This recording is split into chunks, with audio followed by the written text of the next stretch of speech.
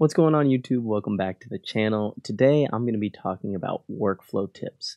Workflow to me is very important because if you don't know shortcuts or how to access your DAW in a certain way, your workflow is slower, and even if you have great songwriting, you're going to be hinged by this. You know, if you have to do a few extra clicks to get something done, times that by 1,000 times you do that in a project, each project you do, you're probably adding on a significant amount of time, probably at least 30 minutes to an hour. So I have 10 tips that I use almost all the time or I have set up to make my workflow better. One thing I do kind of pride myself in is my workflow. I really don't any edit buttons, right click. I really kind of just learned all the shortcuts, and I want to share them with you because I think it's very important. But before we get in the video, last week on the how to growl video, which if you haven't seen, I'll link it up here. I asked if we hit 400 followers on SoundCloud that I would release the remix that I teased to you guys, and guess what? We hit that. We're actually at, right now as I record this on the Friday, October 8th, we're at 432, so I cannot thank you enough. That being said, boom. Die For Me official Wait Out flip is coming this Sunday, which will be October 10th. I'm dropping my Die For Me Wait Out remix. And the cool part is it's going to be free download because, I appreciate you guys. It's going to be available on SoundCloud and it's going to be available on YouTube. Both of them will have the download links for you guys if you want to grab it and throw it in your library. I need to ask another thing. We did say if we hit 450 followers by October the 15th, that I will do a complete breakdown of that track. And the bar is still high, but if we do achieve 500 followers before the 15th, I will make a free sample pack out of the track of the Die For Me flip. So if you want free sounds, hit that follow button if you're new here. And one last thing, one last self-plug, whatever, is that 65% of you are actually not subscribed to me. So I hope in this video where you learn some stuff, maybe that's a day that I can earn that subscription. I am going to be trying to hit 1,000 subs by the end of this year. I think we're like 570 right now. I think it's totally achievable. I'm going to keep pumping out content, and if we do, I have another surprise and stock for you guys if we hit that. So I know there's a lot of goals, and if you're already subscribed to me and followed me, I appreciate you guys a ton. And I'm going to shut up, and we'll get into tips. Let's get it.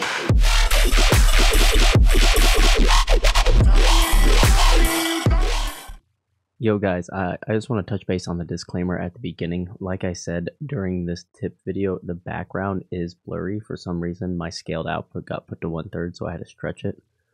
It is fixed for the next video, but just know the important stuff you guys need to see. I did go back and re-record the little snippets that made sense. So everything you guys do need to see, you will be able to. It'll be the form of a screenshot, or if it's something that needs a move or something. I did do like a B-roll video, so everything will be visible to see. I appreciate it. As you can see, I'm editing it right now as I just discovered this. And yeah, we'll get into the tips now. Thank you for your patience. Okay, so we're in my DAW here, and my first tip is going to be the most simplistic, and that's to have a template. If you have to set up all your routing and groups every time you're in a DAW, that is taking away a lot of time. So get your template set up how you like it. This is mine when I stock open it. But if you're not sure how to set up your own template, once again, I have a ton of free resources. Check out this video. I don't know what side it goes on. Check out that video of a free template that I give you guys. It's great. It works well. And the video breaks down how to use it yourself. So tip 1, make sure you have a template. Always necessary. Every top tier producer has a template. Tip number 2 is also going to be a simplistic one, but I hate clicking over in these fields. I don't do it unless I'm forgetting something, or I'm like, oh, it's in this file, but I don't know what it's called. And that's to always hit Control F if you're on Windows. And I know this is Ableton specific, but if you are in Logic or FL and you hear these tips or tricks of workflow, I'm sure you can type up the equivalent in your DAW and learn them as well. So Control F searches everything. So if I wanted to, I don't know, OTT, it's right there, right? If I wanted to add, I don't know, vocoder, boom. I don't have to keep clicking. If I wanted to add a certain sample, like this one that I always use, boom, I have it there. Super simple. So Control F on Windows, whatever the equivalent is to Control on Mac. I don't use Mac, so I'm not sure. That's tip number 2. Tip number 3 is going to be saving synth racks. So let's go here real quick. We're going to, I think this is cool, perfect. This is already a serum. So say we had this saw and we're gonna do like, I don't know, a typical Reese. I'll do it here now because I never save this. So we'll do it together. So I love using this one Reese. My buddy gave me, actually. His name's Omas, phenomenal producer. If you haven't heard of him, check him out. But I really do like this Reese a lot. So I'm gonna turn down the mid information. I'm gonna make sure that looks good. And I always do this with anything that's gonna have like low end. I always just turn bass and mono. Bada bing. We'll do like 150. Cool. Now I can just group these together, which is Control G and Ableton. And down here you can set this, and I'll do Omas Reese bass because that's his. But now, and if we tie these together, so say I'm in audio, I can go to Omas Reese bass and say I have a MIDI channel. I drag it here, and bada bing, what we just set up. So now I don't have to keep setting up utility. I don't have to put in the EQ. I don't have to bring down the mono, which I brought in. It's all taken care of for me. So super unique. Use that to your advantage rather than just saving a serum patch. And then if you have a ton of post processing after it, save it all together. No need to go through that again because once again, that time is just going to keep overlapping. Tip number 4 is going to be actually in your options here. If you go to your preferences and you go to your record, warp, and launch, you'll see right here, default warp plugin.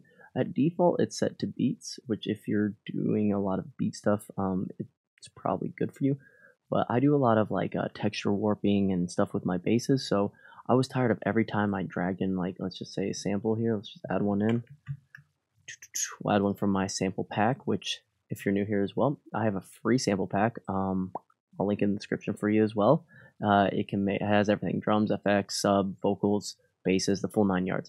Let's just grab a growl real quick, and I'm gonna turn this down. All right, so we drag this guy in, right? And then usually it would be, if I put on warp, it would be here, and I would have to go down to Complex or Complex Pro and do extra clicking. I did that for a long time. I probably switched this probably about 6 months ago, but I'm a big fan of Complex. I have the CPU to run like Complex and Complex Pro. So that's one thing I would say, is just choose your favorite warp mode. That way you don't have to keep clicking to it. And yeah, there's sometimes I'll have to go back to beats and then transient mode for like drums if I'm transposing them.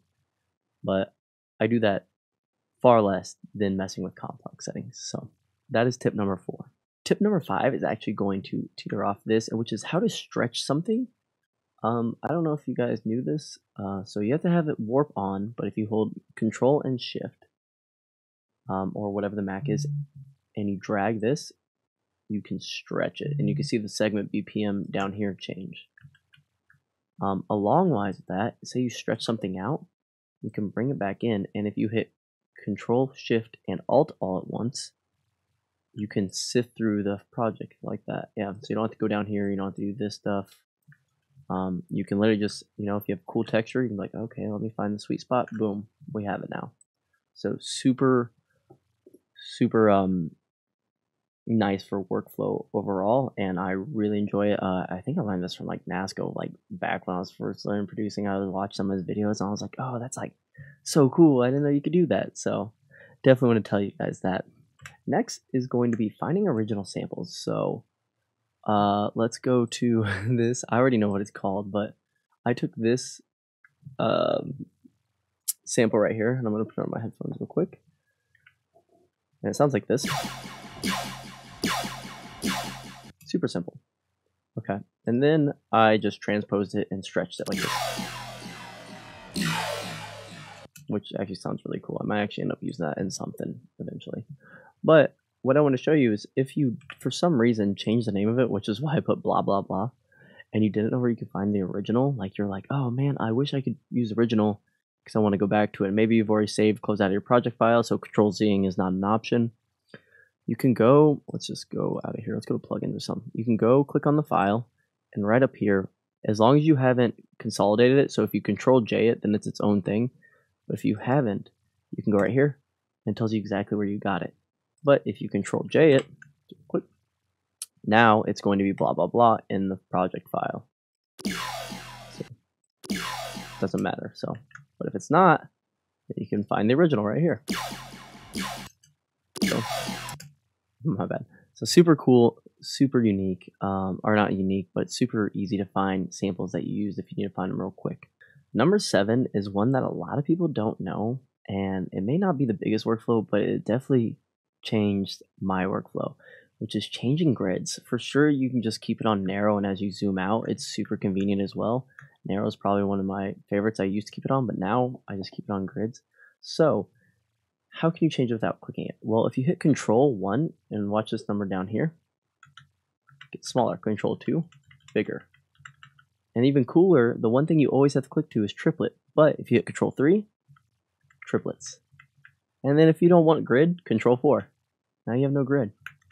So I use these more than all the time is all I can say, because I'm always changing grids. I don't really use narrow that much more, even though narrow is fantastic.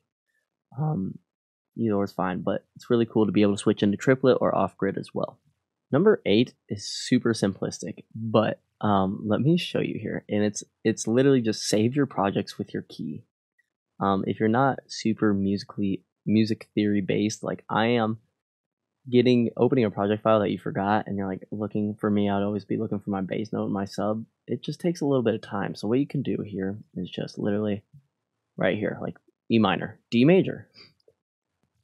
So next one is just getting rid of time on time in general. So if you can go here, you can go create silence, which is just Control I, or capture and insert silence. So if you wanted to get rid of time, and let me put something else here, like, I don't know, so say like this. And for some reason you want to get rid of like this section, you can hold Control Shift and hit delete and watch the bars. It slides back. It got rid of those bars completely. And same if you hit Control, oh no, that's not it. If you hit Control I, you can add that time. So if you need to add 2 bars, boop. And yeah, super convenient. So if you need to insert time or get rid of it, it's either Control Shift Delete to get rid of your selected area, or Control I on your selected area to add the time back in.